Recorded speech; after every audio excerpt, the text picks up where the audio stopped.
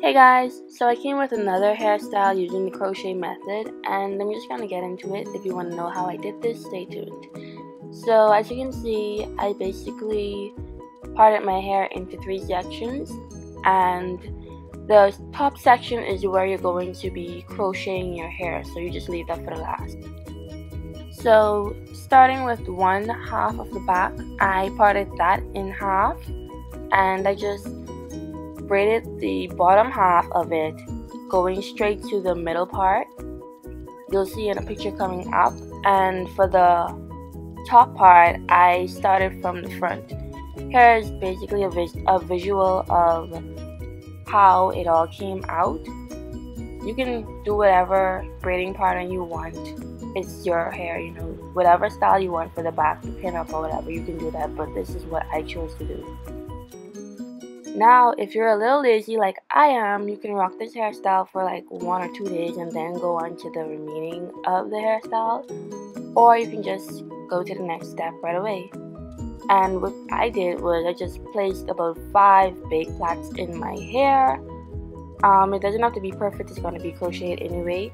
And then you can take whatever hair you have. I use Canacolon, and honestly this is just some old hair that I found that I've already used. I kept them, thank God I did. So yeah, this is just me showing you how I obtained the curls. You can use whatever size perm rods you want. I used these small pink ones and a few of the white ones as well. And as you can see, if you don't hold on to it, it's gonna unravel simply because it's not already crocheted to your hair like usual. I decided to curl everything before putting it on my head. It made it a lot easier for me. So yeah, just wrap it around, and what I did was I placed it in the hot water for a few minutes, and after that I left it to dry overnight.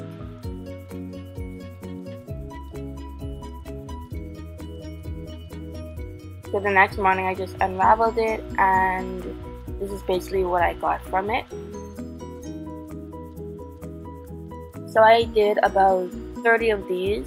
Since there are 5 plaits, I placed 6 curls on each plait to even it out. You can do a lot more, but that's all I really needed for the bang that I'm trying to obtain. So here's how I place them in, you know, the regular way of crocheting. The only difference is that the hair is already curled before you're putting it onto your braid.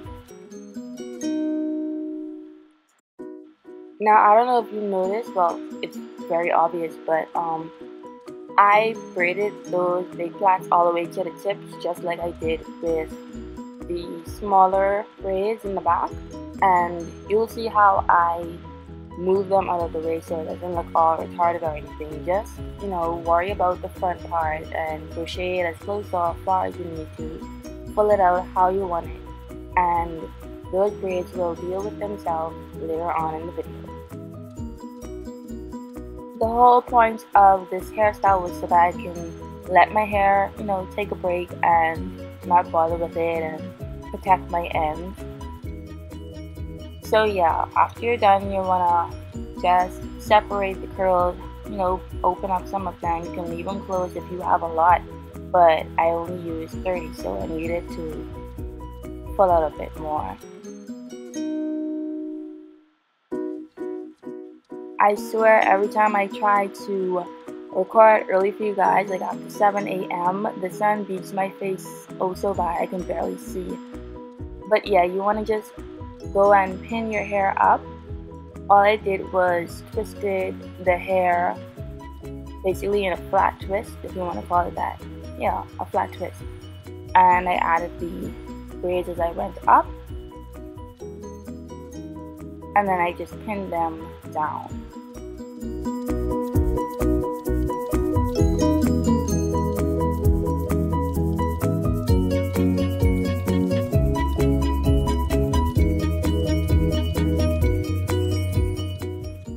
And for the braids that are a lot bigger, I didn't add them to the pin up. I simply gathered them, sectioned them in half and crisscrossed it and then pinned it down.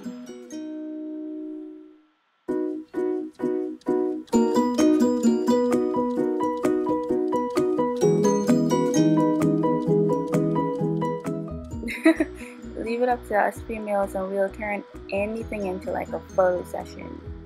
But yeah, all you want to do is shape it up, you know, cut it to the length you want it, fix it however you want.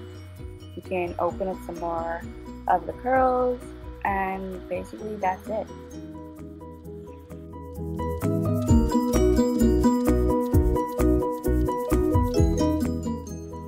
So hopefully you found this video helpful, and if you have any questions or comments, concerns, requests, just leave them down in the comment section.